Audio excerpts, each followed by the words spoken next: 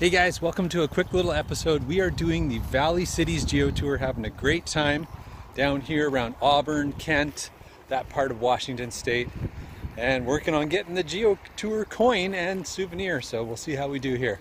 All right, come along for a little adventure.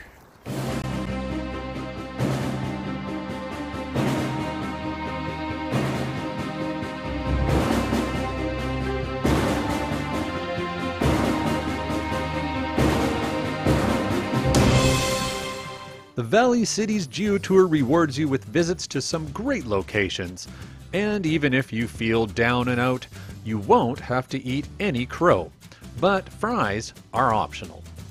The variety of cache types available in this GeoTour will keep you entertained and guessing as you make your mark and earn your souvenir. But the real wonders are the amazing cachers who contributed to this GeoTour. Hey, so we just found the library cache and we are on our way to do another one of these cool gadget type caches on the Valley Cities GeoTour. Let's check it out. How about this? This looks suspicious. That looks very suspicious. Oh. That, I have never seen this before. No. That is amazing. It's... So, you got a bison tube that you're going to have to spoon your way up. This is a cache for people who love spooning. Oh! Oh no! This is the point where the GeoTour starts to take 2.5 hours. This is the part where you start over again. Oh, hey, this system might work.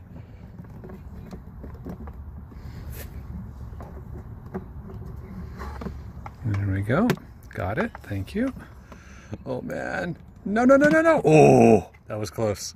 That was so close. All right.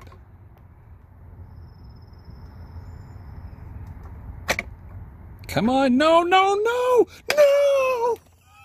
This is the tricky part. You got to go wide. I didn't go wide enough last time. What do you think? Whoa, right. Okay, that is an amazingly cool geocache. Definitely worth a favorite point, definitely worth coming down here and doing the GeoTour just for this cache alone, and we still haven't found the Bounce cache on this trail yet. So, awesome, great job. The GeoTour is a work of passion led by a dedicated group of volunteers who love their community and our hobby. Each of the 40 different locations features a variety of hide types and styles contributed by different cachers. You'll enjoy your journey around Kent, Auburn, Renton, and Maple Valley, and earn a coin in the process. A little free library, which contains the hint to take us to the actual library and the geocache itself. Let's go find the library. Some locations are of historical significance to the area, and some are just darned fun.